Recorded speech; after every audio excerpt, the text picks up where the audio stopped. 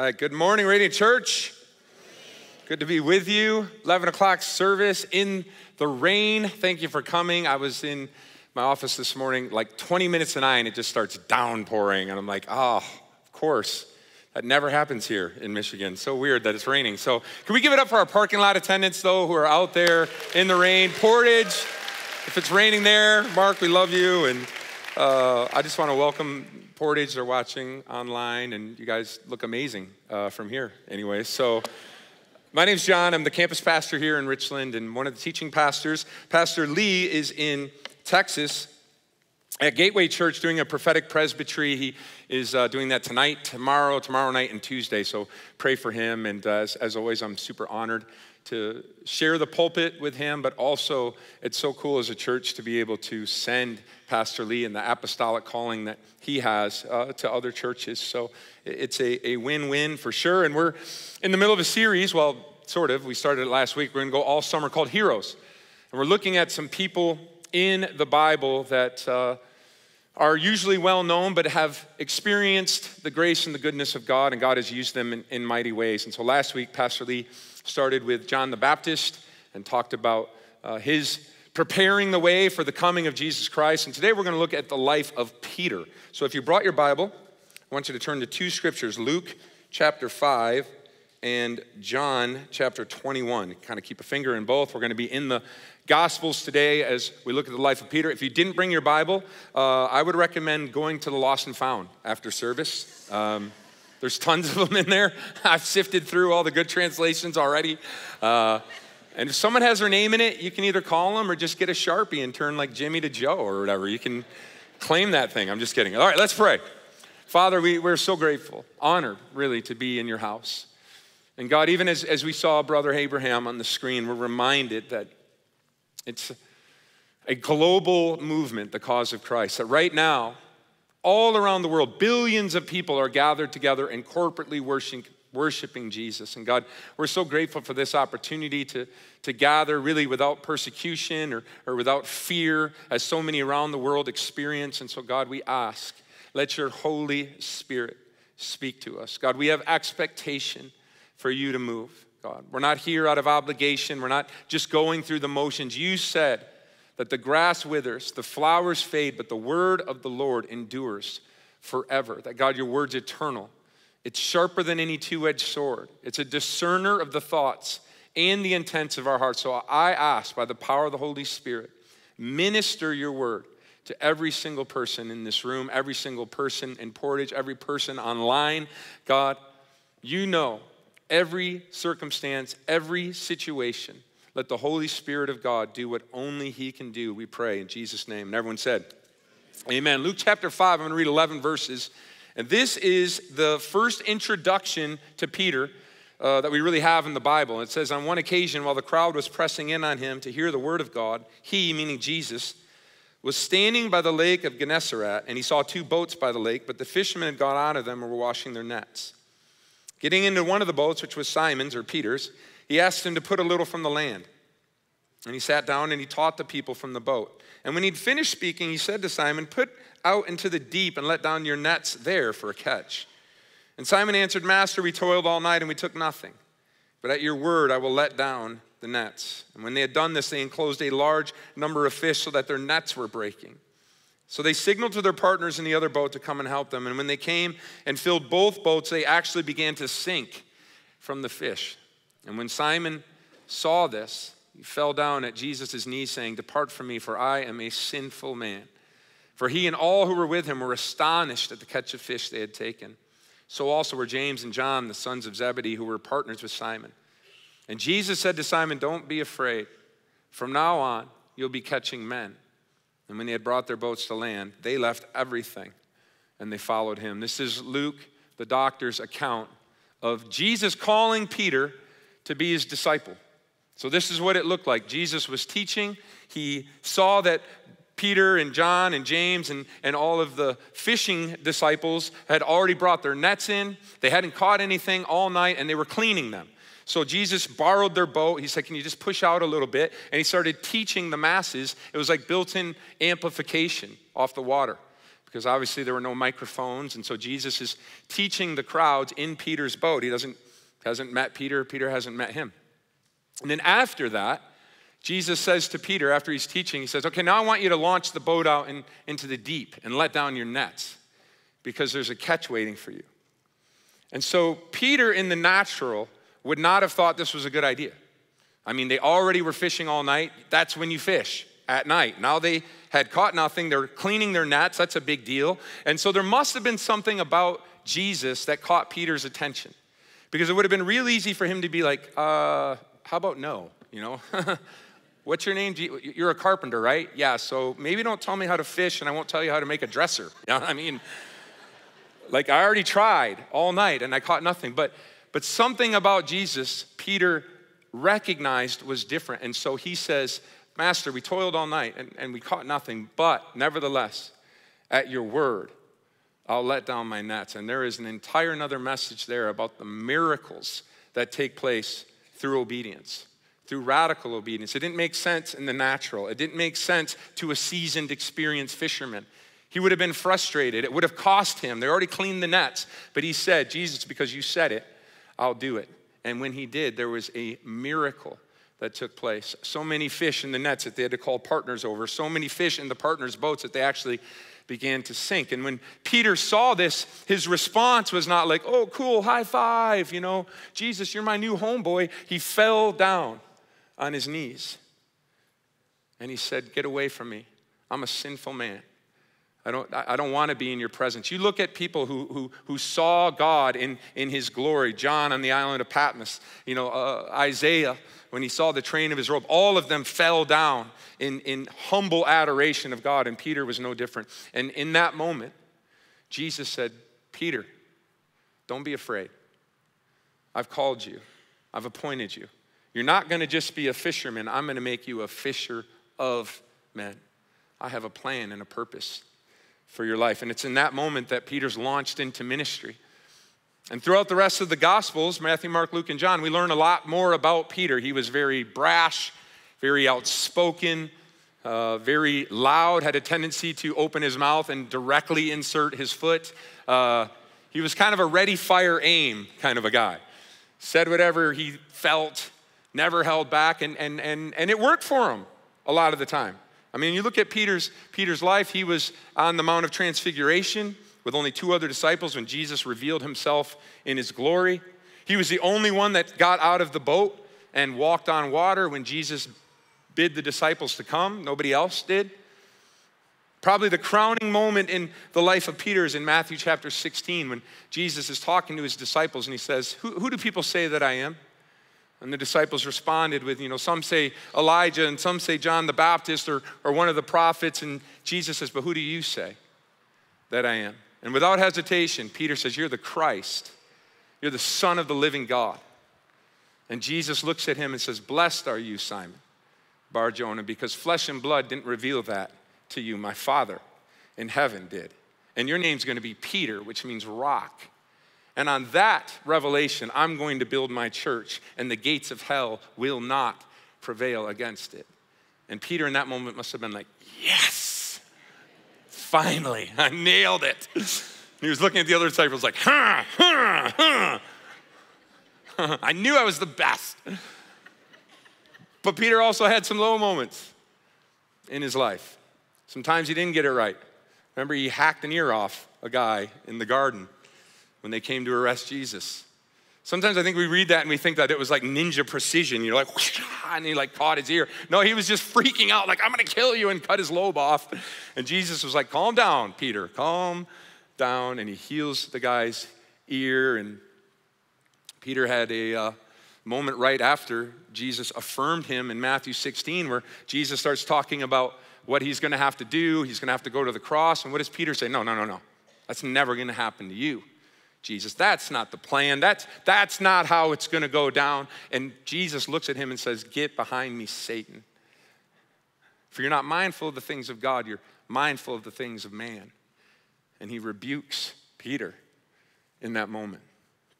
But maybe, unfortunately, the most defining moment in Peter's life is he was the one who denied Jesus 3 times. Even people who don't know the Bible, people who don't come to church, aren't Christians, they know that about Peter. He's the one who denied Jesus. So prior to this, Jesus is meeting with his disciples, and Peter, as he often does, branches out unprovoked. You know what, Jesus? I can't speak for these other guys, these other disciples. They'll probably bail on you. They might not see this through to the end, but me, I am here for you. I am in it for the long haul. I don't care what it takes or how much it costs or where we end up. I'm with you. And Jesus says, I tell you the truth, before the rooster crows, you're going to deny me 3 times. And I don't even know if Peter heard that, but he just went on. And then the Bible tells us that Jesus was arrested.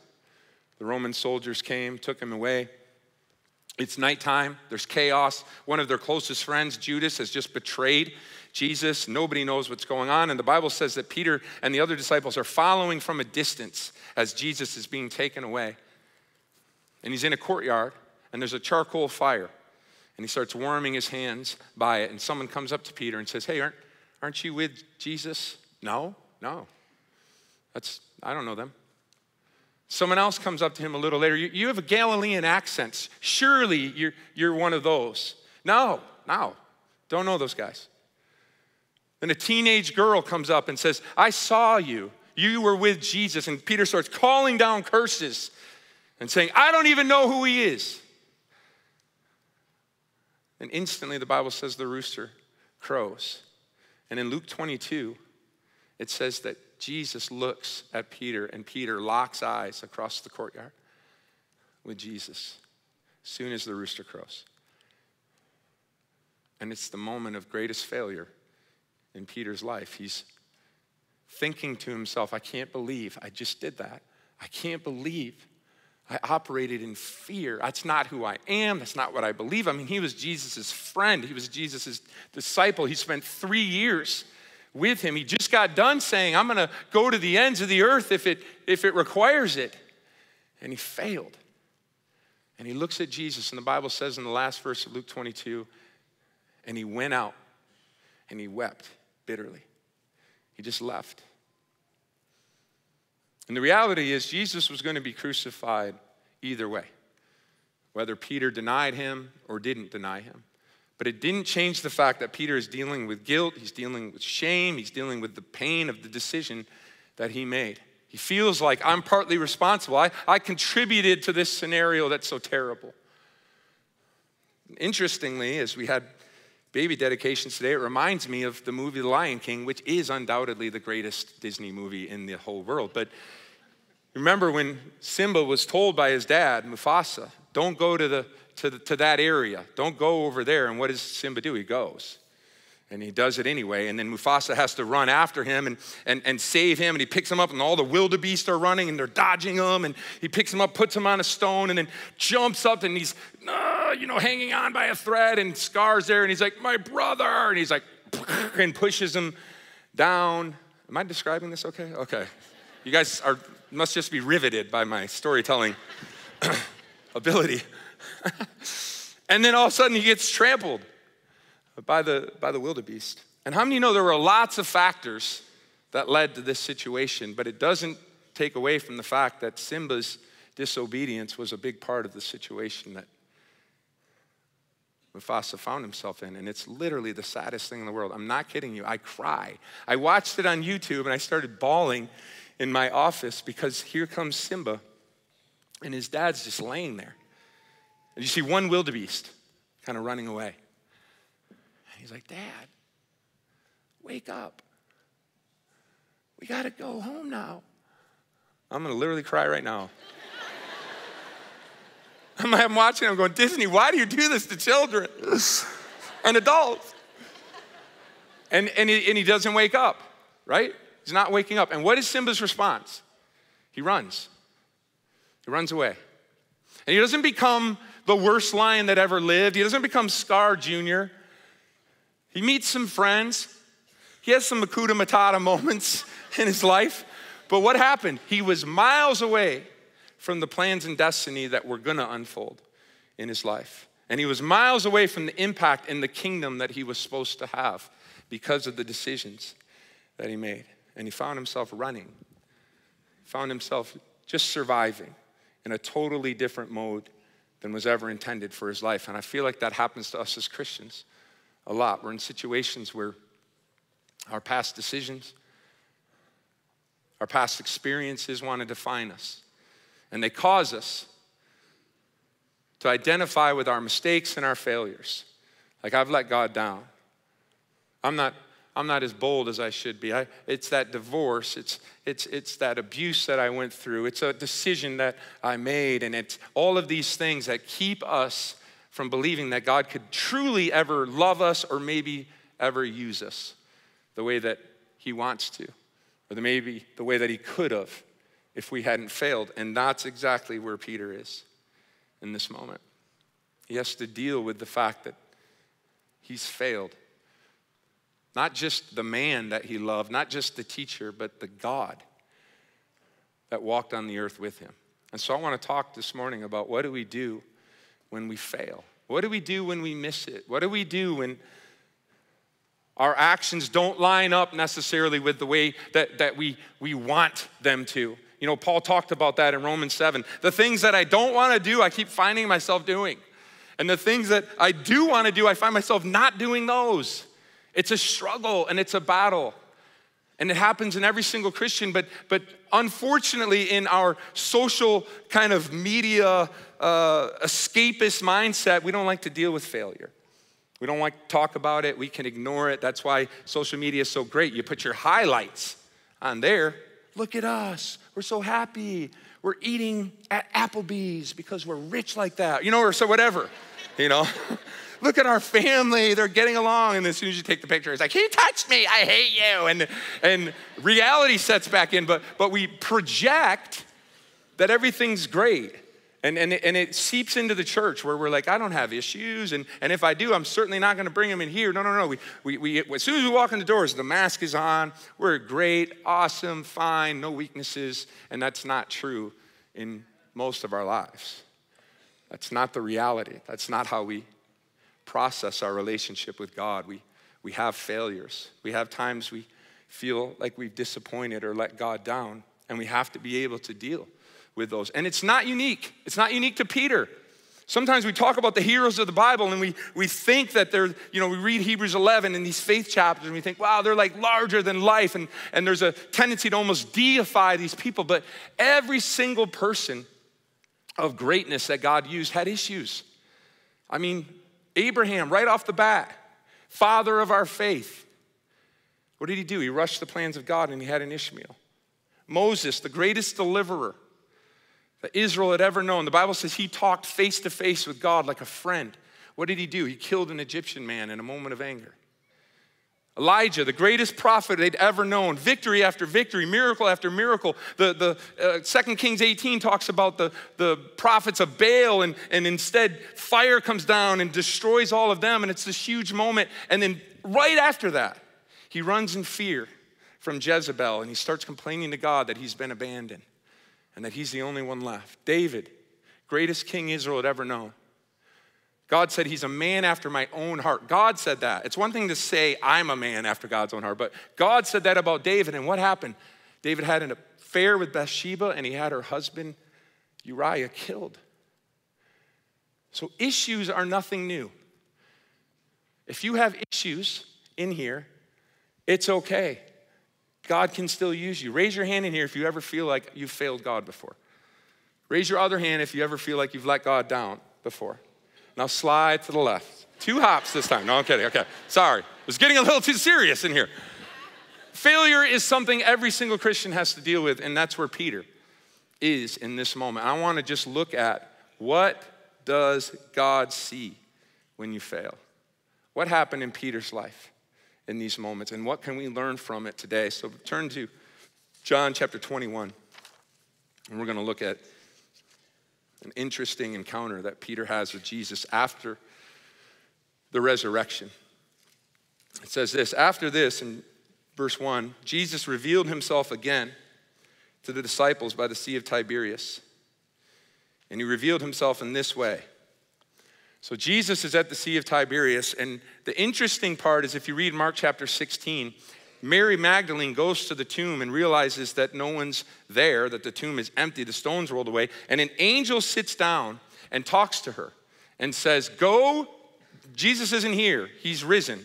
Go and tell the disciples and Peter to meet him at the Sea of Galilee.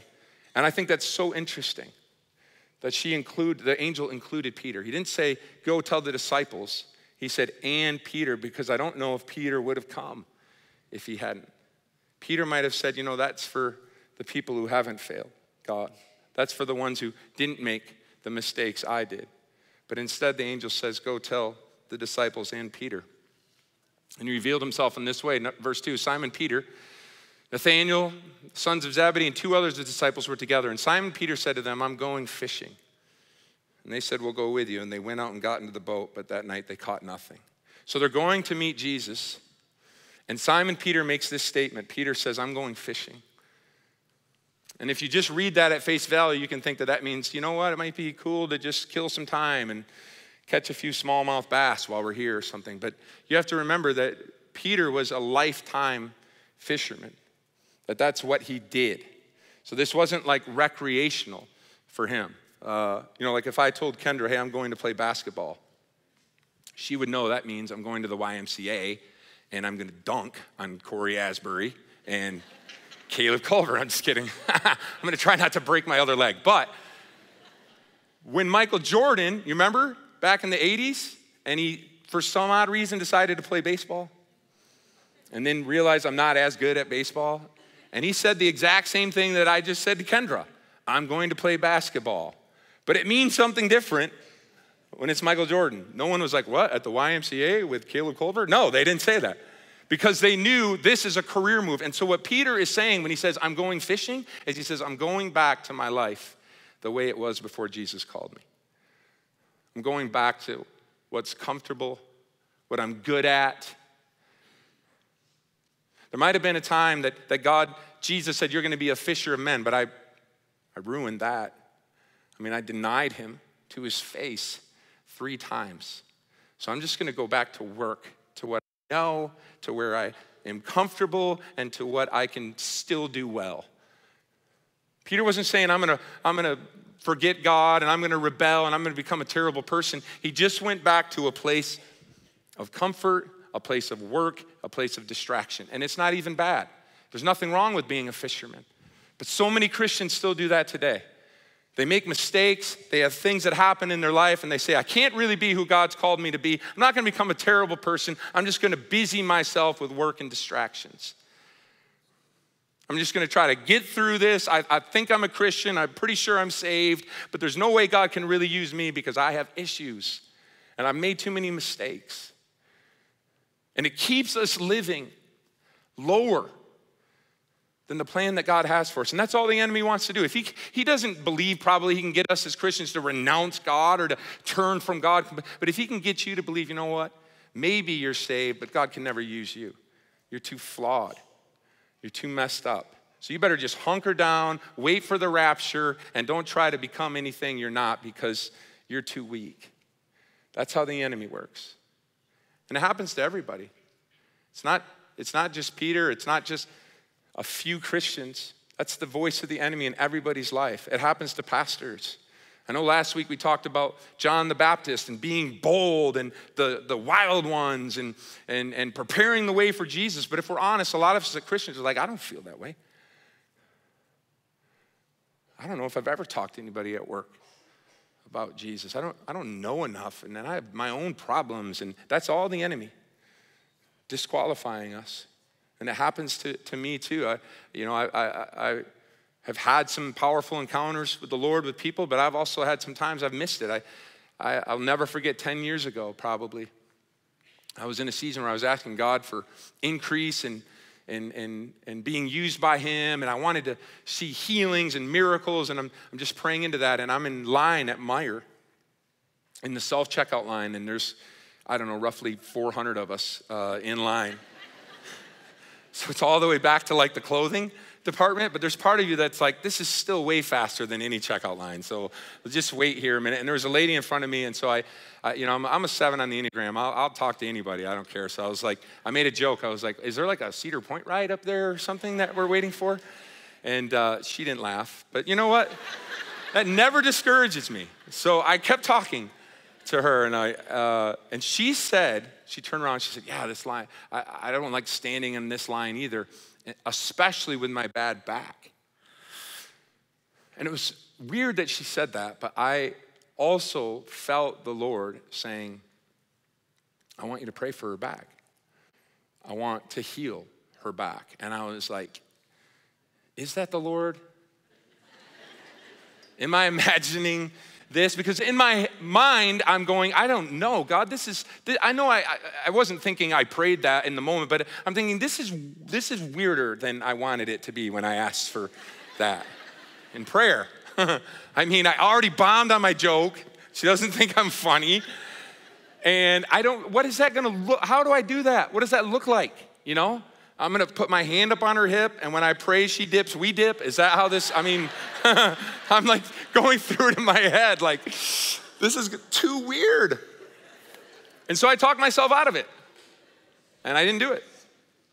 And I went back in my car, and I had a Peter moment where I was just like, man, I'm sorry, Lord, I really am.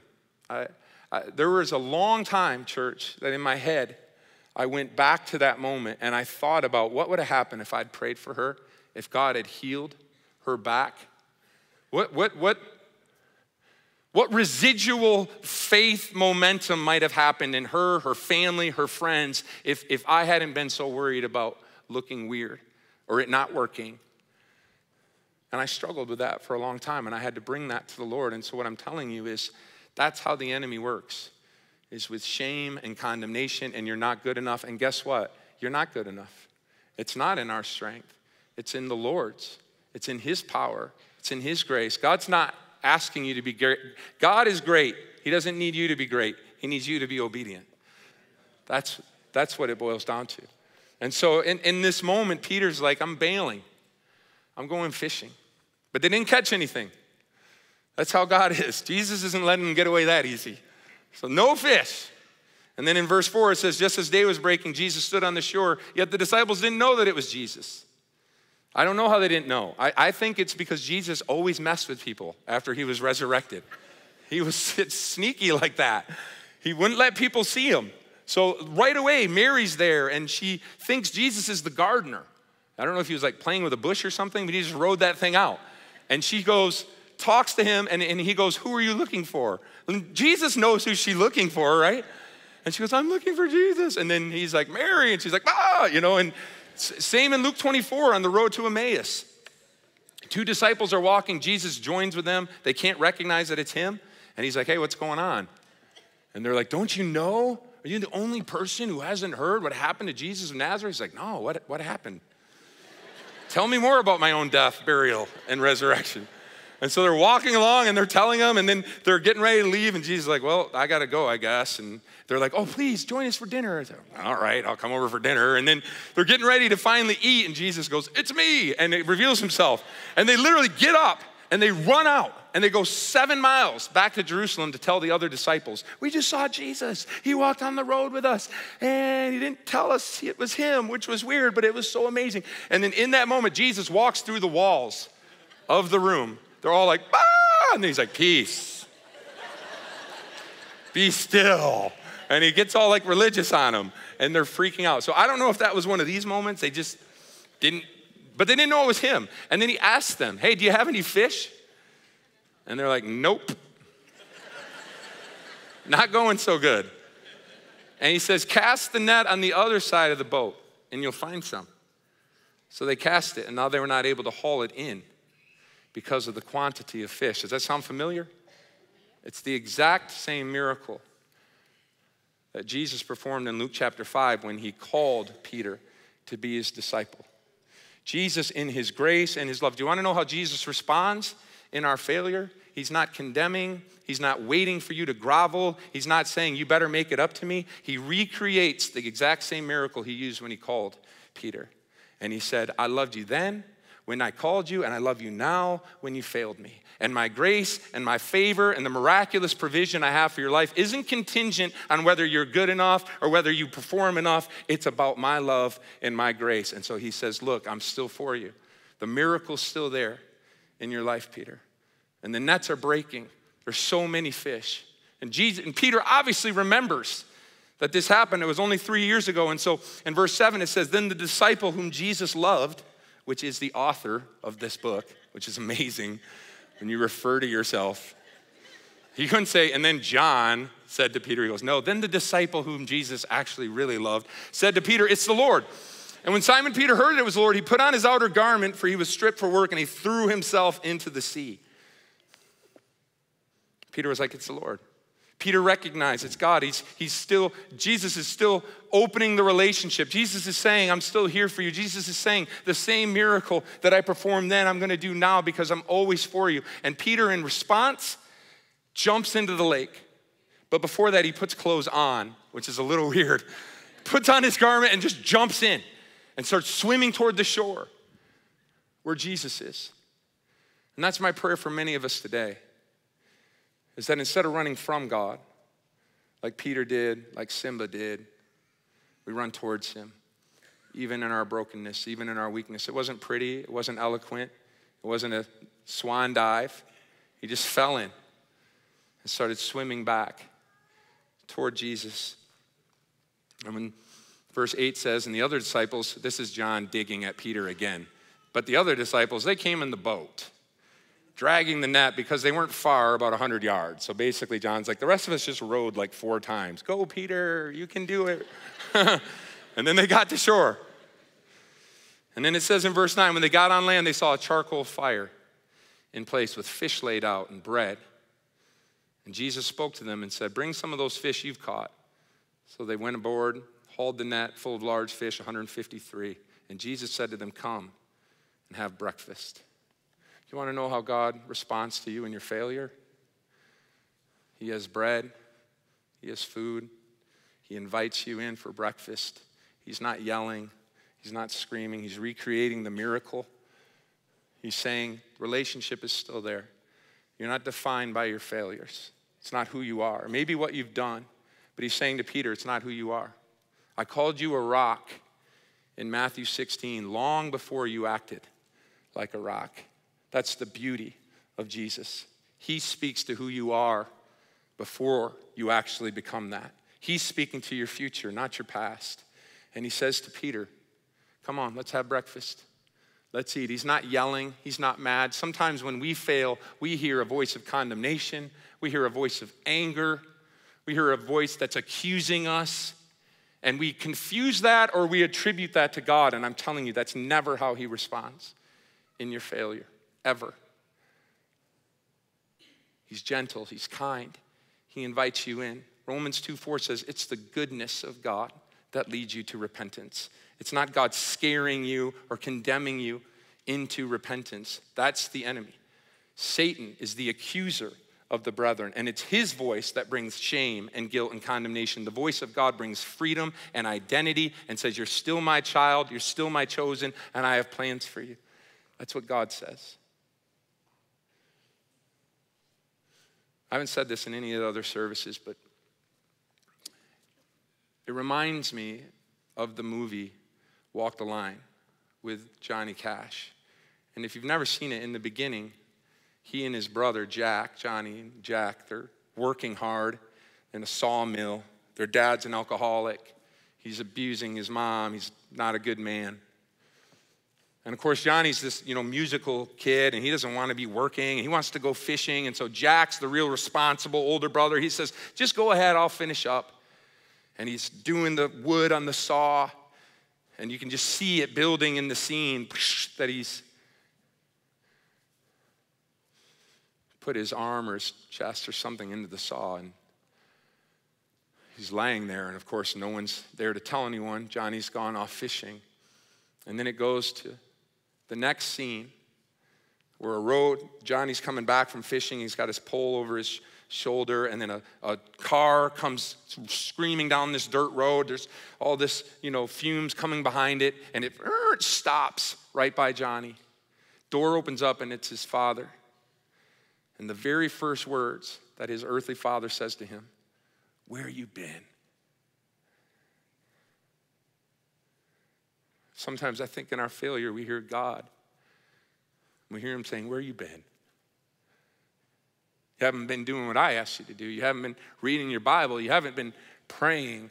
And we see God through the lens. Even if you had the best father, we see him through a lens that isn't who he is. And that was Peter's fear. I don't know how to respond. I don't know what to do. How am I going to make this better? And instead, Jesus just invites him. Says, "Come to me. It's okay. We can deal with it. We can move on." God isn't asking you where you've been. God's asking you, come into my arms. They're open for you. And in verse 9, it says that there was a charcoal fire. And this is very interesting because Jesus built this fire and he's going to cook the fish on it. But that phrase, charcoal fire, is only used 2 times in Scripture. And all the times that fire is used, the other time, this time, and then the only other time is it's described as the fire that Peter was warming his hands by when he denied Jesus. So Peter sees this fire. He knows. He remembers. And Jesus recreates the miracle from when he called Peter to be his disciple, but he also recreates the moment of Peter's greatest failure. And he invites him in and he says, "Let's talk about it. We're not going to ignore it. We're not going to act like it didn't happen." Sometimes that's what we want to do when we fail. It's just shut it out. I'll do better. I'll try harder. And God's saying, "No, let's talk about it. Let's bring it up. I know, Peter, I know you feel terrible. I know you didn't want that to happen. I know it was heinous. We saw it, but let's move on. Let's not let that define you. Let's not let that be your identity. We have to forgive and we have to move on in our calling." And that's the same thing for us today. 1 John 1:9 says that if you confess your sins, God is faithful and just to forgive your sins and to clear away all your iniquity. God's not holding your sins against you. God doesn't want you to grovel. God doesn't want you to beg. Hebrews 4:16 says you can come boldly before the throne of grace to obtain mercy and to find help. God delights in mercy. He's not holding it at arm's length. He's not dangling it like a carrot. He's saying, if you'll come to me with a humble and a contrite heart, my mercy and my grace is greater than anything that you've done wrong. Anything. So Peter was nervous. He sees the fire. They haven't had a real conversation. Peter's probably like barely eating. He's like, what do I do? What do I say? And the moment of truth is in verse 15. They finish breakfast. And Jesus starts the conversation. Simon Peter, he says to Simon Peter, "Simon, son of John." He uses his full name. He never used his full name before. This probably scared Peter too. First he sees the fire. Now Jesus is using my full name. It was like when your mom used your full name. John Henry Zondervan. I'd be like, guys, I got to go. Why? I don't know, but it's bad. And so Peter might be freaking out, and he asks him this question: "Do you love me more than these? Do you love me more than these?" Scholars believe he was pointing to the fish. The 153 miracle fish. He says, "Do you love me more than these, Peter? Because I called you away from fishing to be a fisher of men. I called you to be a part of what I'm doing in the kingdom of God. And you want to go back. You want to let your failure say, I can't do that anymore. I just got to be a regular fisherman." But I'm telling you, that's not the truth. That's not the plans that I have for you. So he says, "You know I love you. I do." And what does Jesus say? "Feed my lambs." Then he asks him a second time, "Peter, do you love me?" And he said to him, "Yes, Lord, you know that I love you." He said, "Then tend my sheep." Then he says the third time, "Simon, son of John, do you love me?" And Peter was grieved because he said to him the third time, "Do you love me?" And he said, "Lord, you know everything. You know that I love you." And Jesus said to him, "Feed my sheep, feed my lambs, tend my sheep, feed my sheep." Now, was Jesus just being cruel here? Was he just rubbing it in? "Peter, do you love me?" "Yes, Lord." "Well, I couldn't tell the other day, so I'll ask you again." That's not what Jesus is doing. Jesus is asking him for every single time that he denied him. He's saying, "Do you love me?" "I know you do." "And feed my lambs." Peter, do you love me? Yes, I know. Tend my sheep. If Jesus wanted to condemn Peter, he'd be pointing to his past, talking about what you did and what you didn't do. He says, points to the future. I know you do. So you know what that means? You can't stay here. You can't wallow in your mistakes. You can't let your failures define you. Go feed my sheep. Tend my land. There's a world that needs you, Peter. I need you to be a voice for me to this generation. And then you read the book of Acts and you see that in this moment, the healing that Peter has propels him into his ministry, and the Holy Spirit falls on him, and he's preaching with boldness, and thousands are being added to the church daily, and people are being cut to their heart with repentance. And he sees a crippled man who's been lame for 40 years, and he says, silver and gold I don't have, but what I do have, I give to you in the name of Jesus. Rise up and walk. And miraculous healings are breaking out. His shadow is healing people. All because Jesus said, that isn't who you are. Your failures don't define you, I define you, and you're a child of God. And I said you're gonna be a fisher of men. And I need you, Peter, to leave the past in the past and go feed my lambs. Go tend my sheep. Go be a part of what I've asked you to do. We have a God to serve. We have a world to heal. We have people who need to know that I love them, Peter. And if you just stay here in yesterday, people's tomorrows are gonna be affected. And that message has never been needed more in the body of Christ than in 2019, where we have craziness going on all over the place, brokenness, sin at a high level, and we have too many Christians who are like, I can't do anything about it. I have my own issues. And Jesus is saying, no, I called you out of darkness and into light. It's not your strength. It's not your ability, Peter. You weren't strong enough on your own. Remember, you said, I'll never leave you. And you did. I get it. But now go out in my strength, go out in my power, go out in my anointing, and miracles will happen. Be strong in the Lord. And the church in 2019 needs to arise and shine, because the glory of the Lord is upon us. Not because we don't have any issues, but because God's glory is upon us. And God's grace is greater than our mistakes. And the lies of the enemy are, you have to wallow, you have to beg, you have to hope that God can use you. And the truth is that God says, you're my child, you're my chosen one, and you're a vessel that I'm gonna use to reach the world. That's the beauty of the gospel. It's not the strong, it's not. God says, I take the weak things and I confound the wisdom of this world. I take the things that don't have honor and I bring honor to them in my kingdom.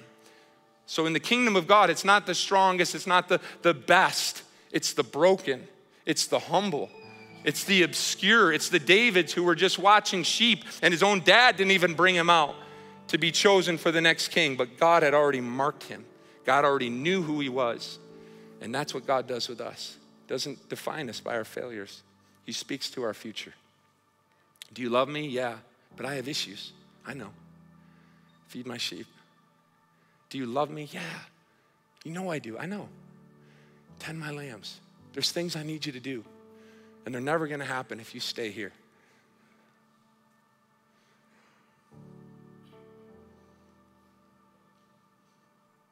There's no condemnation in Christ. That's all I can tell you. Romans 8:1. You don't have to feel guilty. You don't have to be ashamed. John, are you saying it doesn't matter what we do? Of course it matters. Every decision we make matters. But God's grace is greater than anything you've ever done wrong, anything you ever will do wrong. And the enemy's gonna lie to you, but I'm telling you, you do not wanna stand before God. I do not wanna stand before God someday and say, I would have done more to affect the kingdom for your glory, but I was too worried about the things I'd done in my past. I was too worried about mistakes that I've made. That's not what you wanna say to God. Give everything that you have. The Bible says that Peter left everything and followed him. It's all God wants is obedience. You guys stand up with me, I wanna pray with you. I just want you to close your eyes. I just want you to let the Holy Spirit minister to you. There's people in this room I know who feel like Peter did. I failed. I made some bad choices and now I'm disqualified. I don't have the ability to be used by God like I might have if I hadn't done that, or like other people who have made better decisions. And that's not the voice of God. My prayer is that just like Peter, instead of running from him, you'll dive in after him. He's calling you back to the shore, back to the miracle, back to the anointing and calling you had in the beginning. That's the heart of God. Micah 7 verse 8 is one of my favorite verses. The prophet says, "Do not rejoice over me, my enemy. For though I fall, I'll rise again.